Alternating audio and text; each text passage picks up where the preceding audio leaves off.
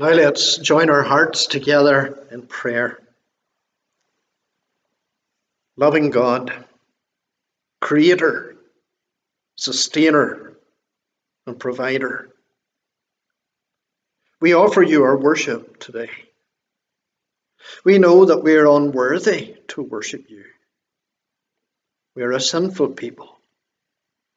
We so easily give in to temptation and do the things that we are forbidden to do. Please, Lord, forgive us. We thank you that you are a merciful God, that you do not deal with us as our sins deserve, but you have promised that if we confess our sins, you, who is faithful and just, will forgive our sins and cleanse us from all unrighteousness. So please, Lord, accept our confession now and wash away our sins in the precious blood of Jesus. And we ask that as we unite together in this act of worship, that you will bless us by sending your Holy Spirit amongst us. By your Spirit, take control of our minds, direct our thoughts. Show us how to worship, that we may worship you in spirit and in truth today. Make your word a living word to our hearts and souls, a word that refreshes the weary, encourages the cast down, renews those who stumble, and lifts them up to a closer relationship with Jesus. We pray today once more for the needs of your people. In both of our congregations, Lord, we know that there are those with particular need. We think of the older people. We know, Lord, that bodily weakness is a problem for them, and we pray that you would grant them your strength and give them good health day after day. May those who are ill look to you for healing, because you alone are the great physician. You are the one who brings about recovery of strength. We pray particularly for people such as Ruth and Ivan who contend with long-term illness. I ask that you would grant them that grace to continue to cope with this. We know that you are aware of the needs in every home. We pray, Lord, that you would respond lovingly to those needs today again. Give wisdom in making decisions. Grant patience in dealing with difficulties. Supply all that we need as we seek to live to your glory. Be gracious unto our children and youth and lead them in right paths in life. Help them to grow into mature and responsible believers. We do pray for an end to the COVID-19 pandemic. But again, we submit to your will. We know that all things are in your hands and are being used to fulfill your great eternal purpose. Help us to submit to whatever you have laid down for our lives. We pray your blessing upon those who work in the medical profession, particularly those who have to deal with critical illness day by day. Help them to cope, guard them from personal illness, and undertake for their families too. We pray, Lord, that day by day they would be conscious of your help. Now, Lord, bless us as we read your word and as we consider the things that are written there. We pray, Lord, that you would speak to our hearts this day. And we offer our prayer in Jesus' name. Amen. Well, let's now read from God's word. We turn to John's Gospel, to chapter 11, and we'll read from verses 17 through to 44. Last week we considered the first 16 verses of this chapter, and our address today continues on with this story, the story of the raising of Lazarus. the one who had died, whom Jesus raised from the dead. So let us read the word of God. So when Jesus came, he found that he, that's Lazarus, had already been in the tomb 4 days. Now Bethany was near Jerusalem, about 2 miles away, and many of the Jews had joined the women around Mary and Martha to comfort them concerning their brother. Then Martha, as soon as she heard that Jesus was coming, went and met him, but Mary was sitting in the house. Now Martha said to Jesus, "Lord, if you had been here, my brother would not have died. But even now I know that whatever you ask of God, God will give you." Jesus said to her, "Your brother will rise again." Martha said to him, "I know that he will rise again in the resurrection at the last day." Jesus said to her, "I am the resurrection and the life. He who believes in me, though he may die, he shall live. And whoever lives and believes in me shall never die. Do you believe this?" She said to him, "Yes, Lord, I believe that you are the Christ, the Son of God, who is to come into the world."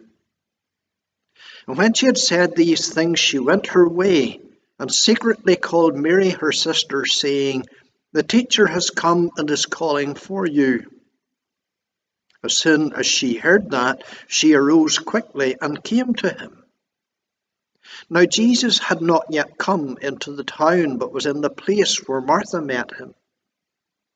Then the Jews who were with her in the house and comforting her, when they saw that Mary rose up quickly and went out, followed her, saying, "She is going to the tomb to weep there."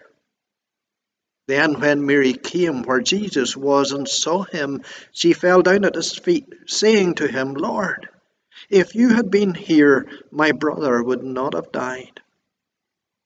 Therefore when Jesus saw her weeping, and the Jews who came with her weeping, he groaned in the spirit and was troubled. And he said, "Where have you laid him?" They said to him, "Lord, come and see." Jesus wept. Then the Jews said, "See how he loved him." And some of them said, "Could not this man who opened the eyes of the blind also have kept this man from dying?" Then Jesus, again groaning in himself, came to the tomb. It was a cave, and a stone lay against it. Jesus said, "Take away the stone." Martha, the sister of him who was dead, said to him, "Lord, by this time there is a stench, for he has been dead 4 days." Jesus said to her, "Did I not say to you that if you would believe, you would see the glory of God?" Then they took away the stone from the place where the dead man was lying. And Jesus lifted up his eyes and said, "Father, I thank you, you have heard me. And I know that you always hear me. But because of the people who are standing by, I said this, that they may believe that you sent me." Now when he had said these things, he cried with a loud voice, "Lazarus, come forth." And he who had died came out, bound hand and foot with grave clothes, and his face was wrapped with a cloth. Jesus said to them, "Loose him and let him go." Amen. May God again bless this reading of his word to each of our hearts today. For us, death is a tragedy. It's the end of a life. It's the separation of a friendship or a relationship. Something that we find it hard to cope with. But Jesus wants us here to understand death in a different way. As believers, although death is painful and separation hurts, Jesus wants us to see that death introduces something special to those who are trusting in him. It introduces the possibility of entering into the glory of God. We thought about this last time. Even though there is grief and pain for those who have been bereaved, for the believer who dies in Christ, they enter into the fullness of glory with God forever.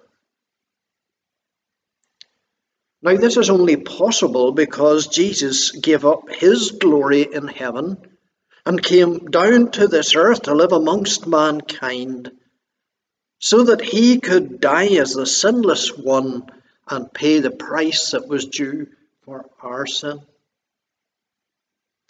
We need to always remember that when Christ died on the cross, it was the greatest act of love that the world would ever see. The innocent giving his life in place of the guilty.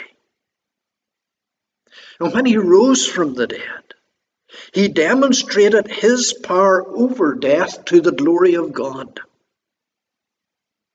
By believing in Christ, by accepting him as our Saviour, this is the only way that we as sinners may be saved and receive the promises of eternal glory with God. You know, we have different ways, perhaps, of evaluating God and evaluating God's love. It might be easy to measure the love of God by how healthy you are, or by how wealthy you are, by the comfort that you have in your life. But that would be the wrong yardstick. Measuring God's love in these ways is not what we're supposed to do.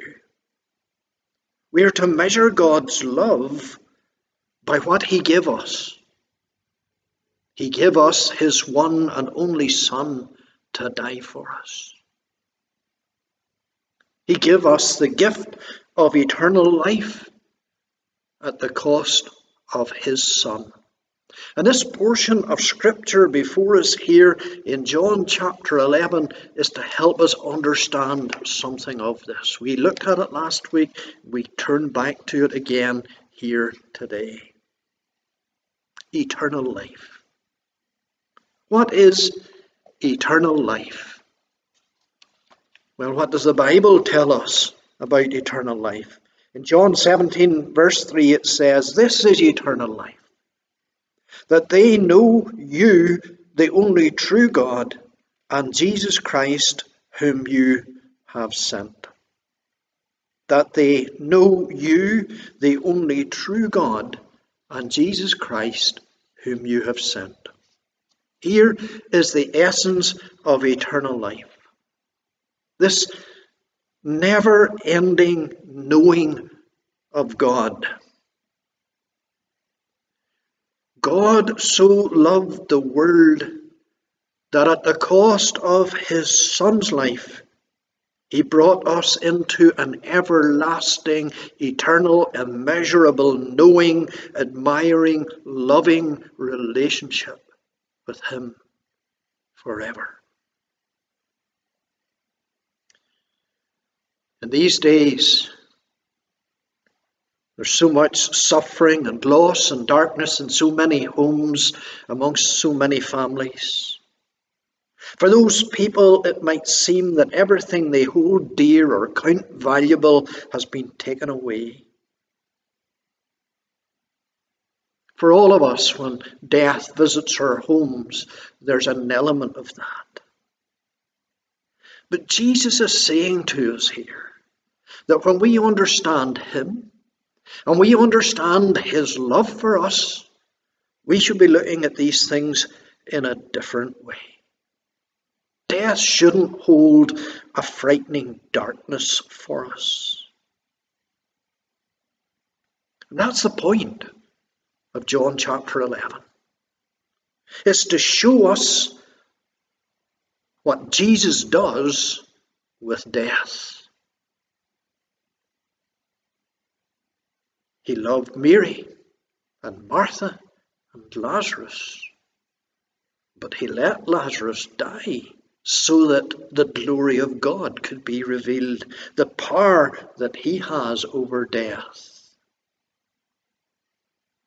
So let's go back to these verses that we have read today. But first of all, think about what Jesus meant when in verses 9 and 10 he says, "Are there not 12 hours in the day? If anyone walks in the day, he does not stumble because he sees the light of this world. But if anyone walks in the night, he stumbles because the light is not in him." What do you make of that? Well, let's look at the context. The disciples have heard Jesus say that he's going to Judea.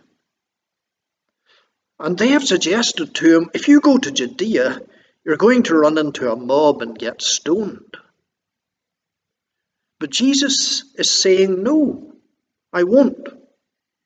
There are 12 hours in the day, and I'm going to walk in the light of those 12 hours.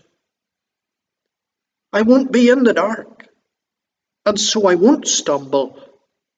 I won't be stoned.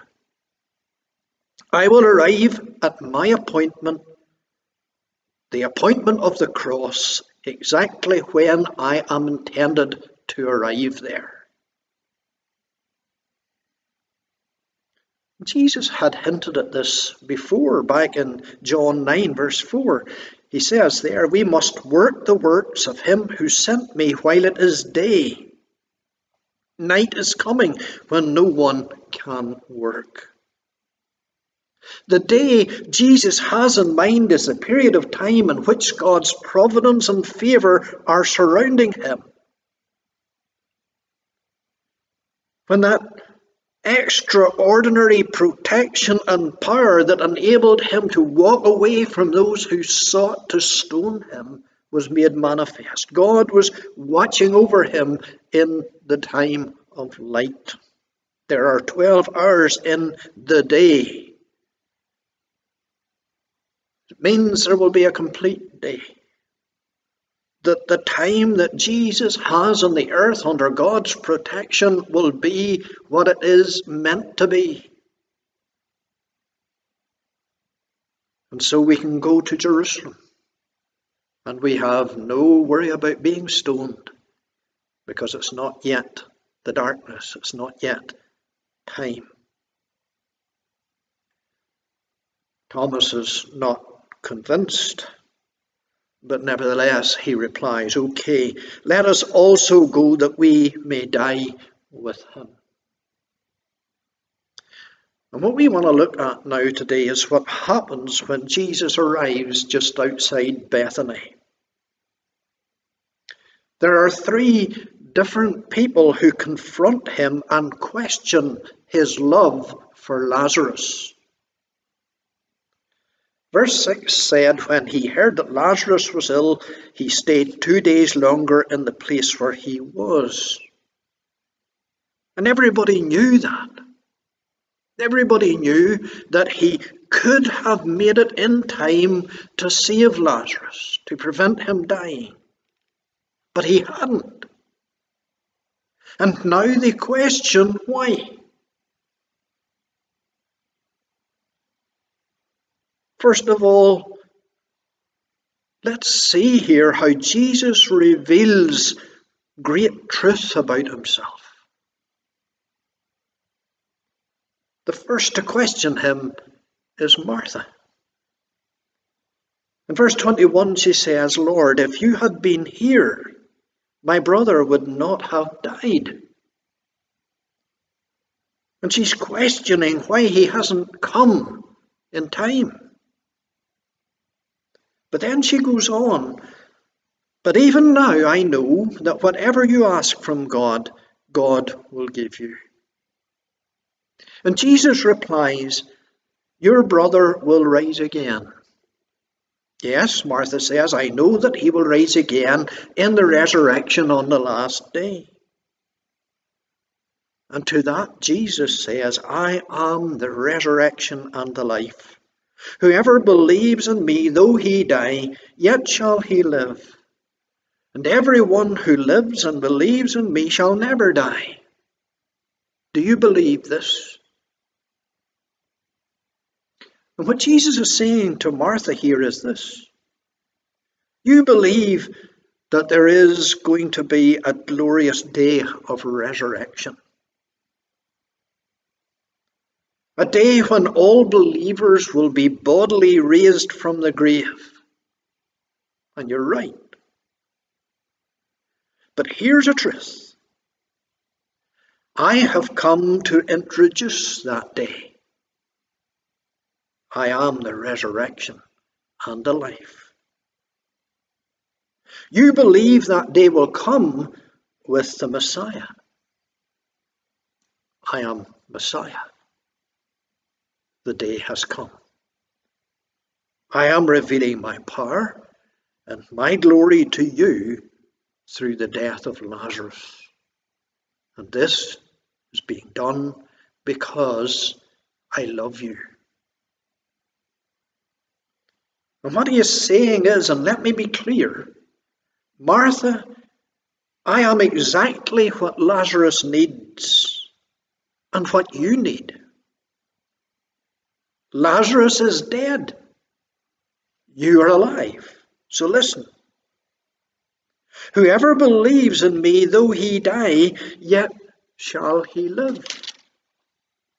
That's for Lazarus. And everyone who lives and believes in me shall never die. That's for you. I will rescue Lazarus, body and soul, from the grave. And it will be as if he had never died. And as for you, you're alive. And you believe in me. And so you will never die. There will never be one moment when you are out of saving fellowship with me. Do you know what this means, Martha? It means I love you. And I love your brother. And I will not abandon his soul to the pit or let his flesh be destroyed. I will raise him, and I will keep you both in everlasting fellowship with me. I am telling you this. I am revealing my power and my glory to you because I love you.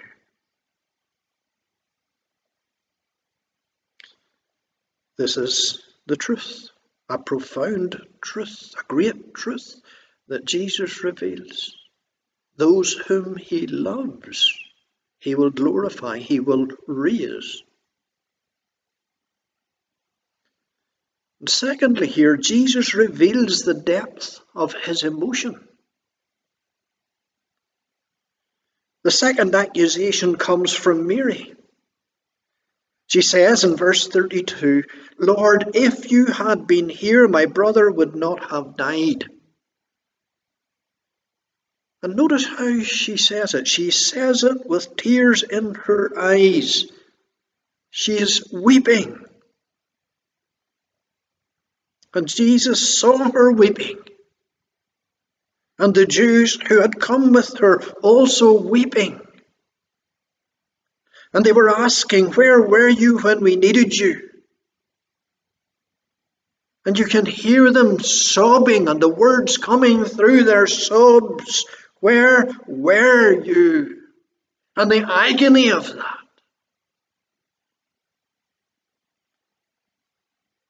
And it's appropriate here that in his response, Jesus displays the depth of his emotion. He also weeps. There's much discussion over what is meant here by Jesus weeping. Some people suggest that he is full of grief himself, full of grief for the death of Lazarus, or full of grief because of the pain that others are feeling.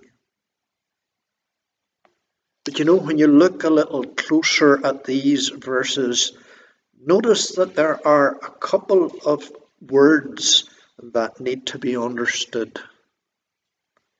Jesus was deeply moved and greatly troubled. Moved and troubled. That first word, deeply moved, is used again in verse 38 and 3 times outside this gospel. It's never a word of compassion, but a word of rebuke or warning. And the other word, greatly troubled, signifies being shaken or agitated. It's the very same word that's used for the stirring of the waters in the pool of Bethesda. And it's the word that Jesus will use in John 14, verse 1, let not your hearts be troubled. You see, it seems that Jesus wasn't shaken so much by grief as he was annoyed and disturbed at the attitude of those who questioned him. They questioned his love for Lazarus, for Mary, and for Martha. And so here now with emotional force, Mary had said, Lord, if you had been here. And the tone of her words disturbed Jesus, and he weeps, and he hurts. And that same emotion arises in him again in verse 37. Some looked at us weeping, and they said, could not he who opened the eyes of the blind man also have kept this man from dying? And they are questioning Jesus' love. I've taken the line here before that Jesus is angry at his great enemy death, and probably to a degree he is. But there has to be something more, because Jesus allowed this death to happen. And what John is saying is, because they question his love, Jesus is deeply disturbed in his spirit, and he came to the tomb. The whole story and the use of the Greek grammar point to Jesus being deeply disturbed that these people could question his love. And we should understand that this deep emotion is a clear revelation of Christ's glory. Christ is not an unfeeling stone. He is a man full of human emotion, but he's also God, which really impacts greatly on that emotion. He has strong, deep emotional feelings. That's revealed to us here as he weeps in his hurt at how people think of him. And then finally, Jesus demonstrates his power.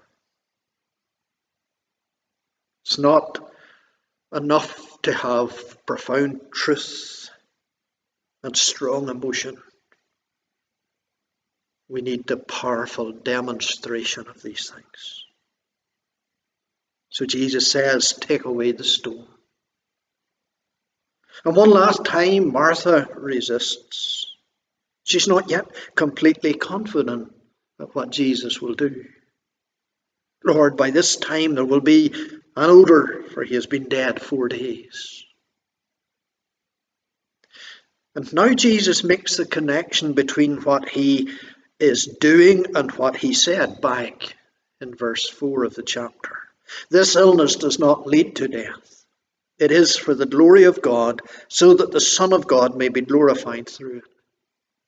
So Jesus says to Martha, did I not tell you that if you believed, you would see the glory of God? He then prays, publicly, openly prays, And he does this so that those who are around can see that he is one with his Father. And then he cries out with a loud voice, "Lazarus, come forth." Verse 44 tells us that the man who had died came out, his hands and feet bound with linen strips, and his face wrapped with a cloth. Jesus said to them, "Unbind him and let him go."